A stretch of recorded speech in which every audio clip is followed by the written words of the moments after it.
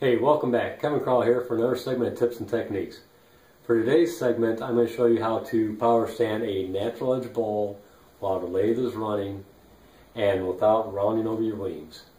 Now, when I first started making natural edge bowls, I kept rounding over my wings. I'd get one edge that was razor thin and the other that was the normal thickness. Now, I figured it was my cutting that was the problem. So I did a test bowl where I did absolutely no sanding. I just turned it and my wings were perfectly fine. So that told me that hand sanding while the lathe was running was what was rounding over my wings. So I decided to go online and figure out how others were avoiding the problem of rounding over their wings. Now, what I did find was people said you can power sand your bowl, but only do it while the lathe is stationary. Even went as far as saying it was a recipe for disaster if you try to power sand while the lathe was running. Now, I want to know why. Why was it so dangerous to power sand while the lathe was running? So, my next bowl, I decided, okay, I'm going to try it. And I quickly found out that yes, indeed, you can power sand a natural edge bowl while the lathe is running and do it safely and avoid rounding over your wings. So, let me show you how I do it.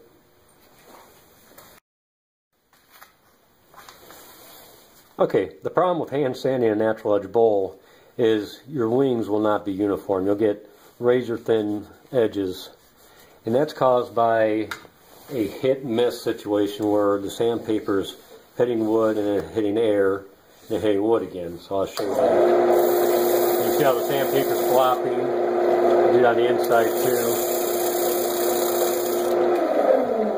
Now that flopping motion is actually the paper going into the inside when it's right in the air and rounding over your edges. So one way of remedying that is you can use a flexible sanding pad and fold it over, and that'll give you some support.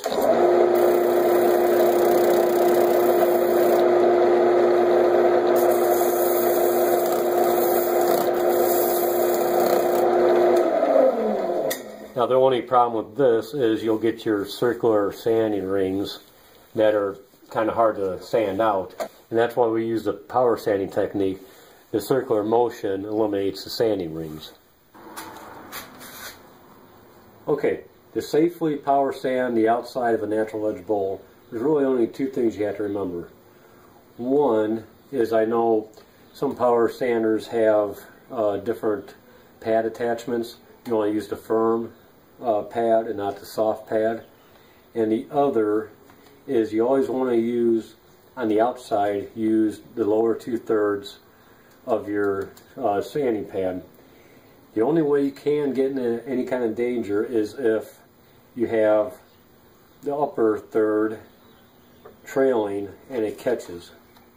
So as long as you use the bottom 2/3, you should be safe. So I'll go ahead and show you this.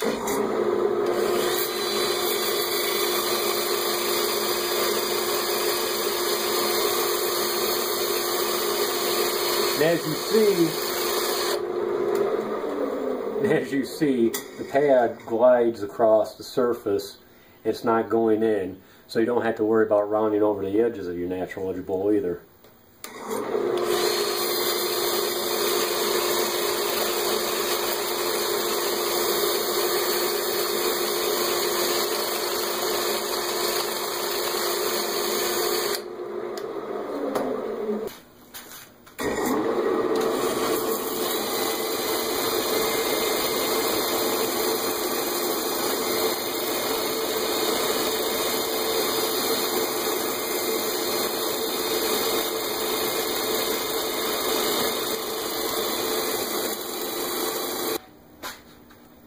Okay, now I'll show you how you can power sand the inside of a natural edge bowl safely. Two things you have to be very mindful of. One, you're going to be using the top third of your sanding pad. And two, you always have to watch out for your wings, the upper wings. As long as you keep those two things in mind, you can do it safely. As you notice, I have my drill angled down, so I'm going to be hitting the top third of the sanding pad, and while I'm sanding, I'm always looking at the drill and my top wing here. I'm not worried too much about where my sanding pad is. So let me show you.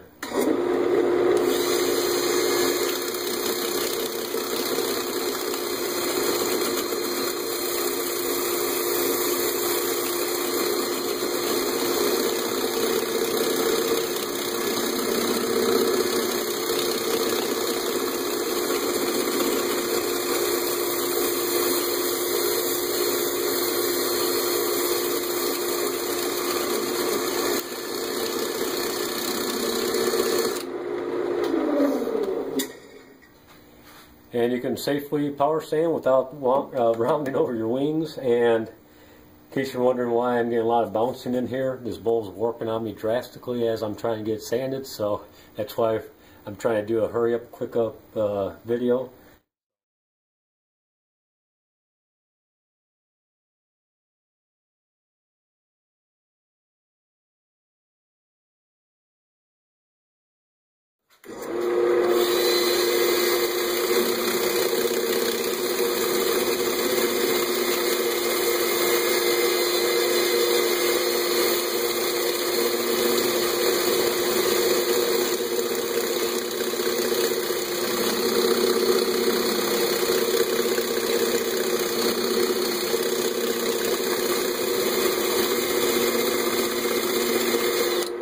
The bowl that I was using to demonstrate power sanding with was warping on me so bad that I wasn't able to show you this view. So what I have is the camera set up right in front of me, right in front of my face actually, and I wanted to show you exactly how I position the drill so that I never get in any sort of danger. So what I'm doing, I'm looking right here on the drill and watching this wing, the high wings on both edges, to make sure I'm never in any sort of danger. Danger you're going to come into is if you hit the wing. So let me demonstrate that.